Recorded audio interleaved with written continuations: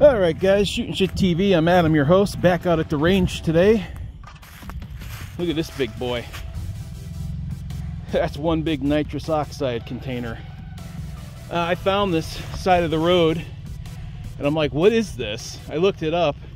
This is actually happy gas. And I did some research online. I guess people use these to charge, I guess, whipped cream. But I am not that naive. I'm sure they use it for other nefarious purposes. But yeah, pretty crazy how, and this thing is solid. What we're gonna do today is we're gonna take some ammo and shoot it at this and see if we can get it to penetrate. The point of this video is I want to see if we can pierce that container with a 22 bullet. And I got 3 types of 22 we're going to try. The first one is going to be out of my Ruger SR22, and this is the fastest 22 bullet, 22 LR bullet I own, which is the Aguila Super Max Hyper Velocity. They range, I think they fly out of a rifle at 1800 feet per second. So out of a handgun, they should fly at a nice clip too. I would say probably 1600 feet per second, maybe even more, maybe 17. We're gonna step it up and take my CMR 30 out again, and we're gonna try some of this new arm score that I have with the nickel case, full metal jacket. We're gonna shoot what I believe will get through, and it's these FN green tips, the SS 109, I believe they are. No, SS 198. I don't know. I'll put the exact SS number in the right up here. So we're gonna shoot this green tip by FN. I got some of that. Supposedly that is a very fast bullet, 27 grains, and it flies out of that pistol at going at least 2300 feet per second. Would it help if I don't miss?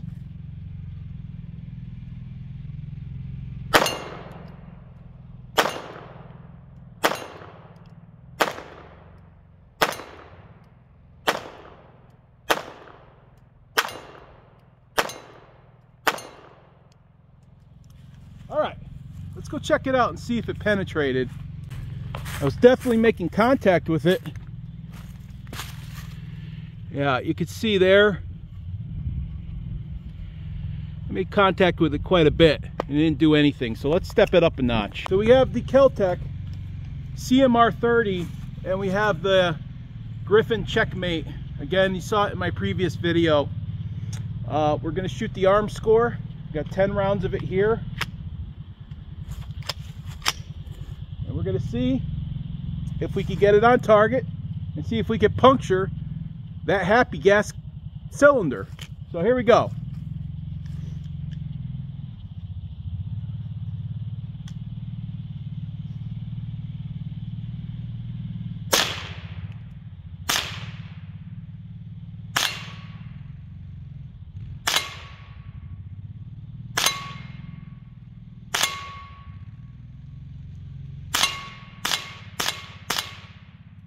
Hey, not bad. I would think that this didn't puncture either, stepping it up to 2200 feet per second. Probably a bigger dent for sure. Look at that. I think I was hitting in the same spot. No, I was hitting kind of low to the left. Okay, so that was close. Let's step it up to the next thing. Let's go to 5.7 green tip. Now, if this doesn't do it, I don't know what will. Here's the FN green tip, and it's going to be out of my Smith & Wesson M&P 5.7.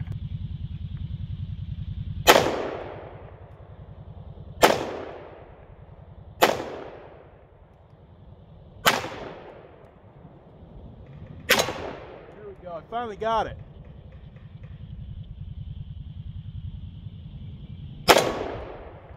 Okay, here, take a look.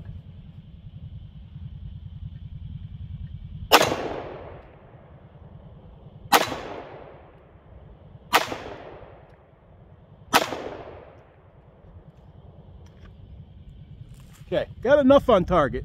She's clear. All right, I don't know about this. What do you guys think? It's a pretty strong cylinder.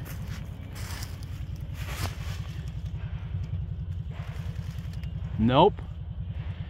I think I gotta hit it again. These are the CMR 30 rounds, which seem like they have bigger dents, skimmed off the side. So let's see if I can get a better shot dead on. It's hitting off to the side. It's just my shitty shooting. So let's try another magazine. We're gonna try it again, see if I can get a more centered shot. So let's see if I can get a better, you know, head-on shot.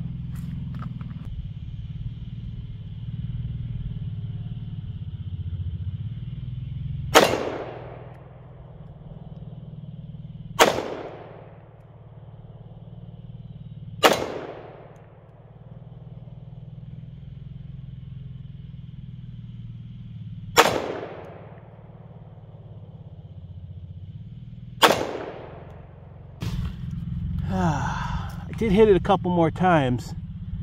I still think I'm hitting it over here. Now, that's the damage so far.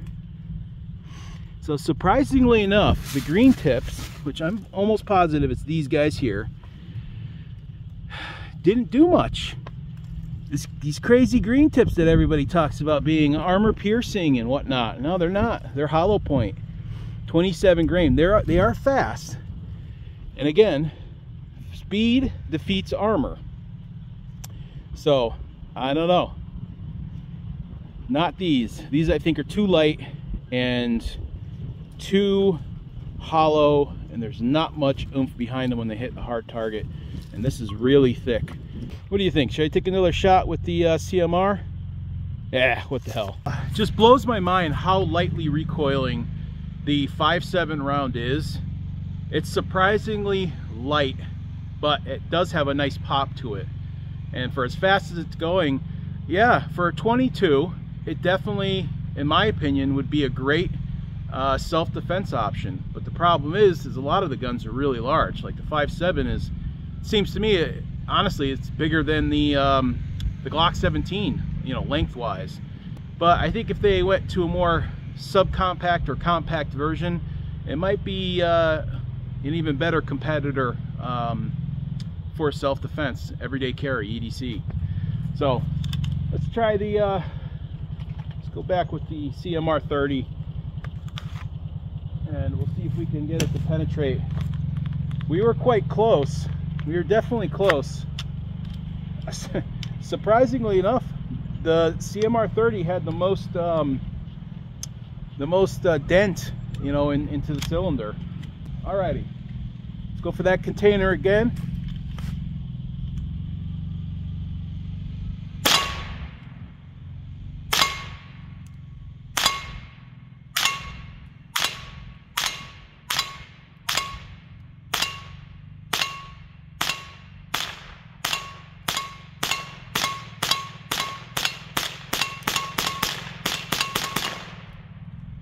Damn.